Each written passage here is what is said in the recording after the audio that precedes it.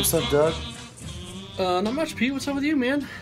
I'm wearing my Arrested Development t-shirt in honor of the new boat. We're talking about naming it the Dos Hermanos. One of the jokes from Arrested Development, the name for brother. Hey, brother. Anyways, got a boat. That's what's up. A flipping boat. Oh, man. And it's a pretty big boat. Sitting in my brother's driveway. The first day we brought it back, my nephew Joe and his friend were already in the hole, cleaning it out, draining the water out. They're excited to get it ready and going as we are. We're a little intimidated by the mast. It's got it's like a big tangled mess of cables and lines that we have to replace, and we don't know how to do it, so we're gonna learn. Our goal is to get the boat on the water by June 1st. Only problem with that is, and I don't know how to mention this in here before, is I leave for Fiji, New Zealand on, I think it's the 15th of this month. So the post might be a little hard to do every other day, but I'm going to try so you guys can at least see what we're doing over there. Should be fun. I'm going there for work, and my wife also gets to go along with. She gets to enjoy it and not work. So I'll try to keep you updated. I'm going to bring my drone with me, so I should get lots of footage for things like Free Footage Fridays, which is today. Pretty excited. Clip of the day is going to be at the end of this video, so stay tuned for that. And the download link will be like somewhere in this box, this description box below.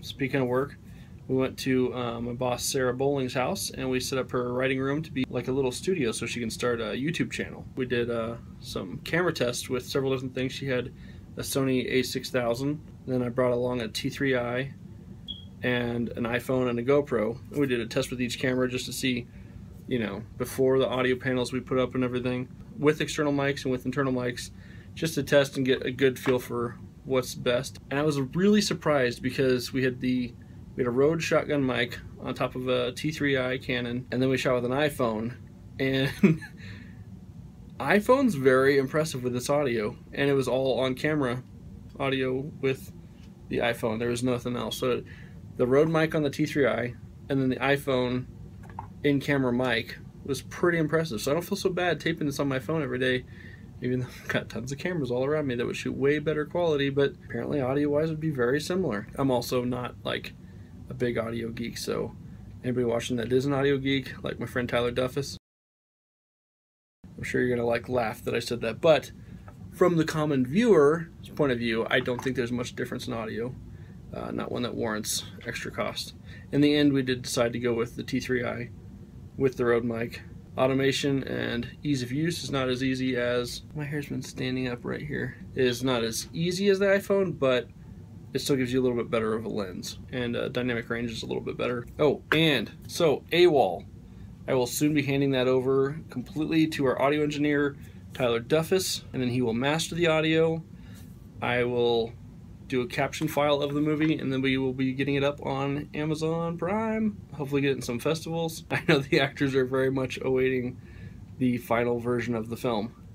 And after that, we are going to be doing a music video for Tyler's new song that he did for the movie, so pretty excited about that too. It'll be like a music video with some story to it from the movie. So it'll help promote the movie, help promote Tyler, help promote his music. It's gonna be good. So anyways, up next is the free footage, and look forward to keep doing that as long as you guys care to partake in the downloads. If no one's downloading them, then we'll stop. But we've got next month of clips planned, and when I get back from New Zealand and Fiji, I'll have a lot more.